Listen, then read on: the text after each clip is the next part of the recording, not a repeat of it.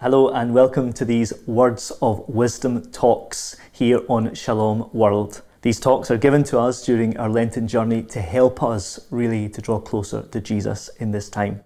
And all under the title of He Conquered.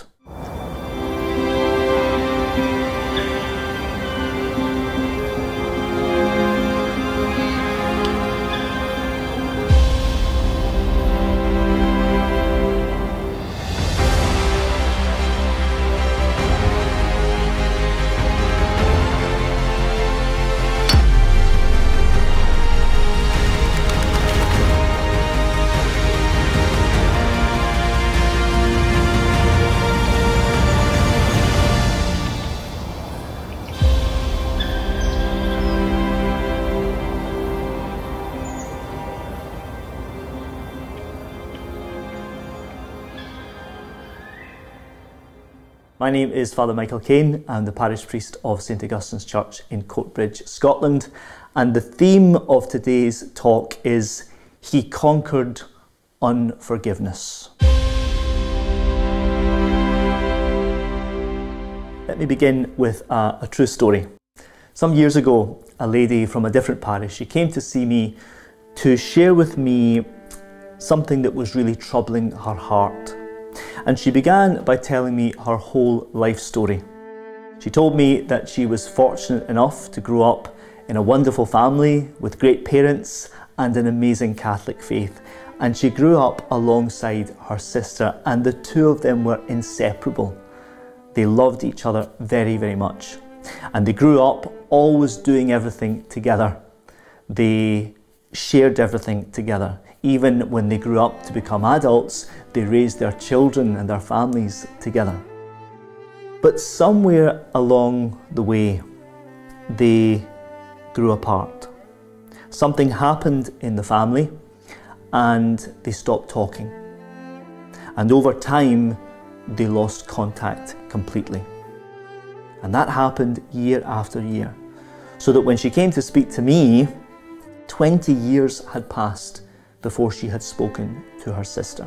There was a lot of hurt in the relationship, a lot of unforgiveness on both sides. And in any case, this lady, she began this journey of healing. She was asking God every day for the courage to be able to forgive, to heal, to restore what was lost, and to move on again with her sister by her side. And eventually, after a long period, she built up the courage to reach out, and she had to do it through other people to find out where her sister was. So she reached out, and at that moment she found out that her sister had died the year before. As you can imagine, it was a crushing moment for her. The very moment she was ready to offer the gift of her forgiveness, it was too late. I tell that story because for all of us, it's easy for unforgiveness to set up home in our hearts. In the Gospels these days of Lent, we hear constantly Jesus reaching out to heal people. Floods of people come to Jesus, and they are desperate for Him just to touch them. One even comes and says, "If even I can touch the hem of His garment, I know that I will be healed." And so over the course of these days, we hear Him healing the woman with the hemorrhage, we hear Him healing the blind man, the lame, the lepers, all of these incredible physical healings. But constantly in the ministry of Jesus, we see that the outward external healings are accompanied by a deeper, inward, interior, spiritual healing. So for example, the man who is blind, Jesus restores his physical sight, but what else does He give him? The deeper gift is that He gives him this new sight, the sight of faith. He comes to believe in Jesus. The lepers, they come and Jesus takes away the sores of their leprosy, the physical healing. But of course, there's a much deeper healing takes place because Jesus restores them to their families, to the community. They no longer have to live in the shadows to ring a bell unclean. They can live now in the open as part of the community. So always with Jesus, he desires this deeper, deeper healing in each one of us. And certainly he desires to conquer the unforgiveness that can live deep within us.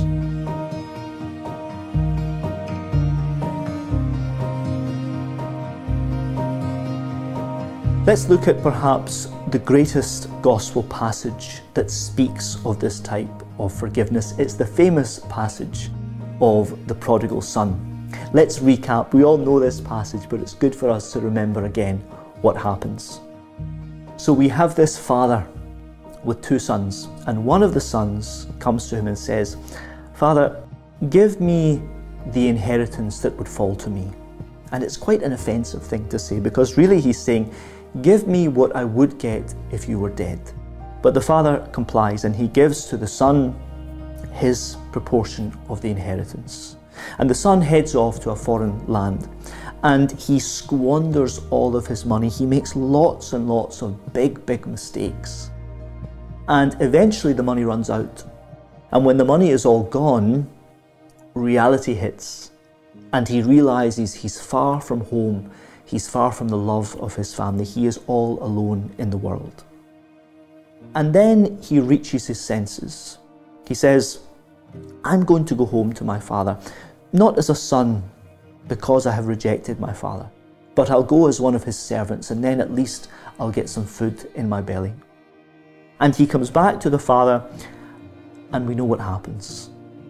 The father welcomes him with open arms. He puts a cloak on his shoulders, a ring on his finger. He restores the dignity that the son thought he had lost. And the father embraces him. He says, "This son of mine was dead and has come back to life." And that story, it's depicted so beautifully in that famous painting by Rembrandt, The Return of the Prodigal Son.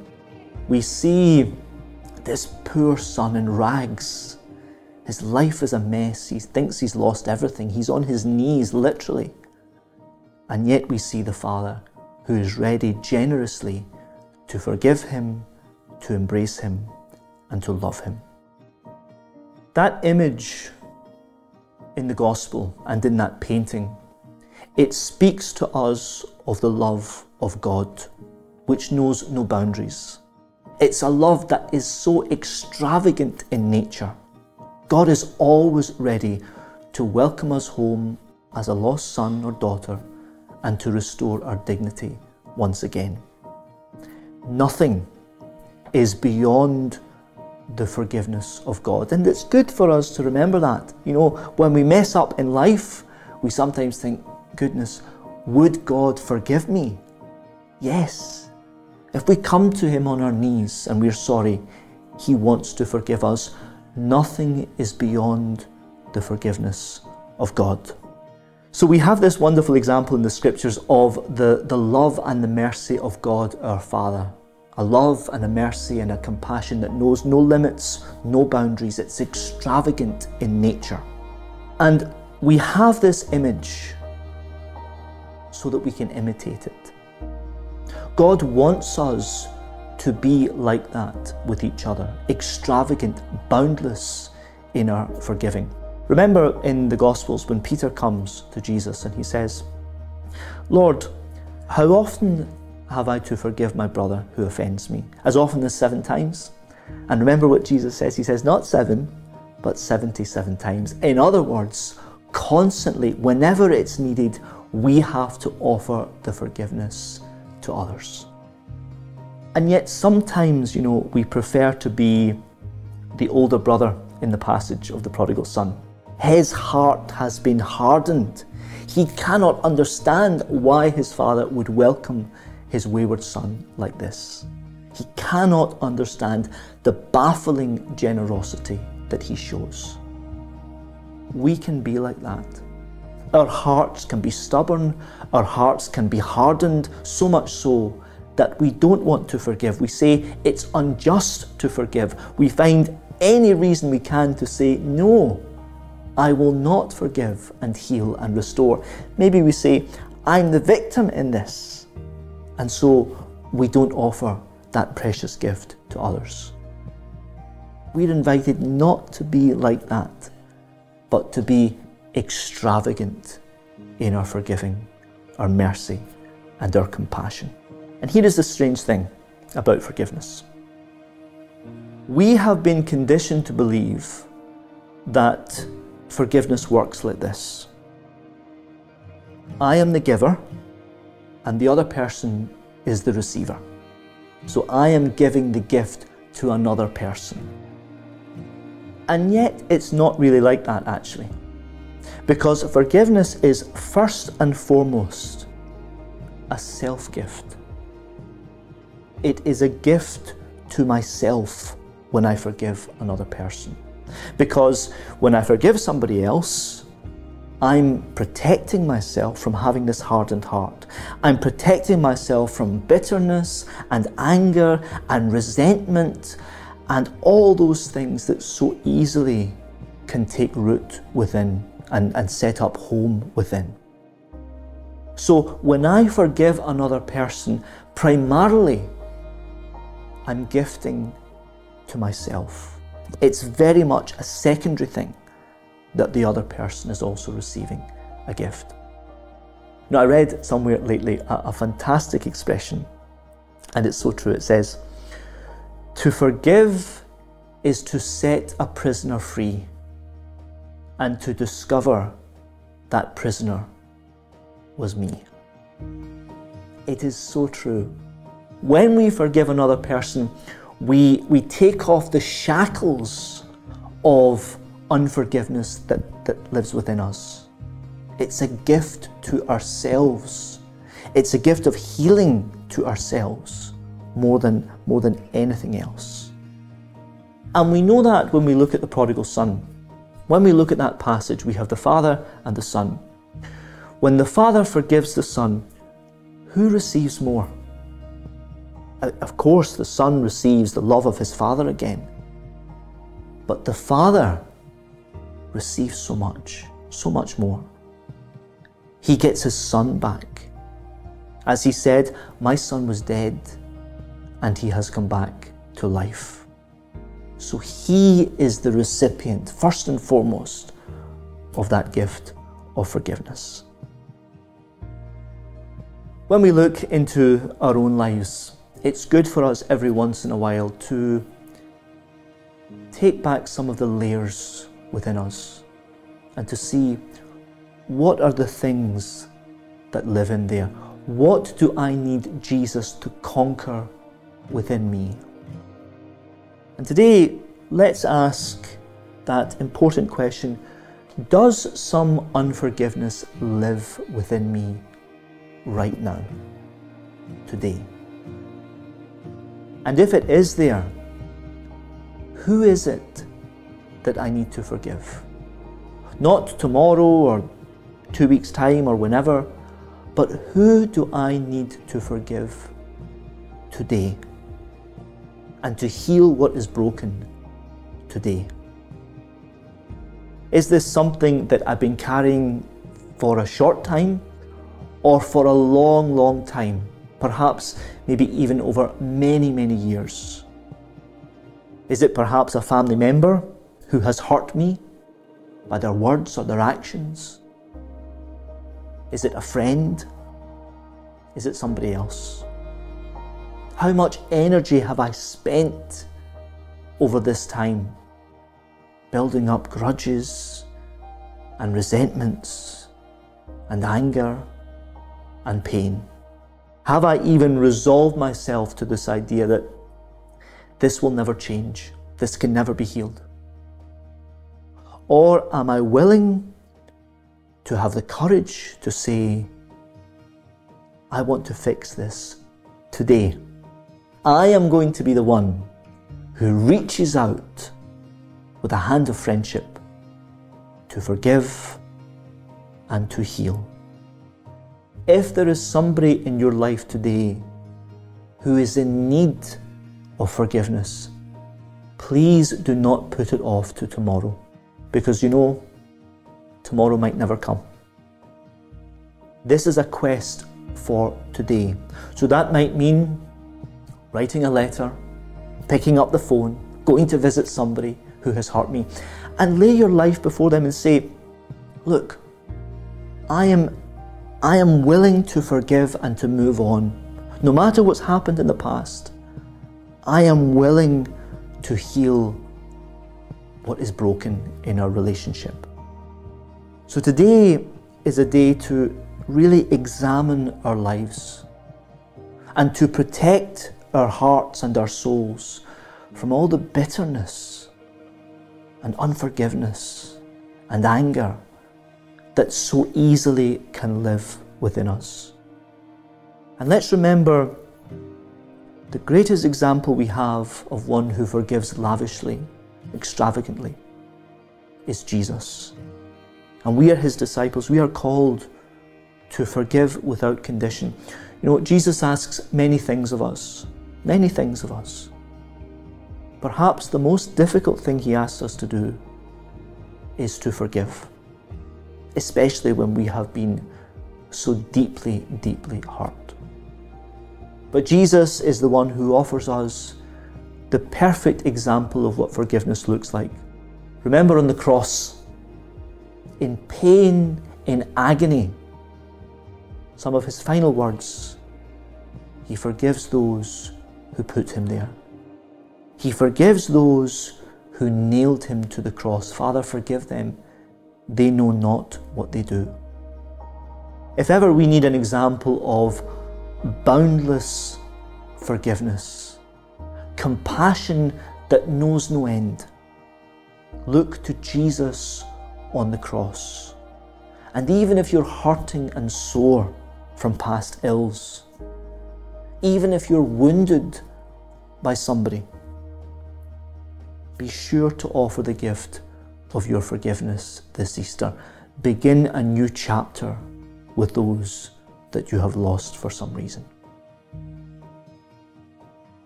So let's turn to Jesus now. He is the minister of all grace. He is the one who will give us the courage that we need to be able to reach out. So Jesus, you have shown us the perfect example of forgiveness.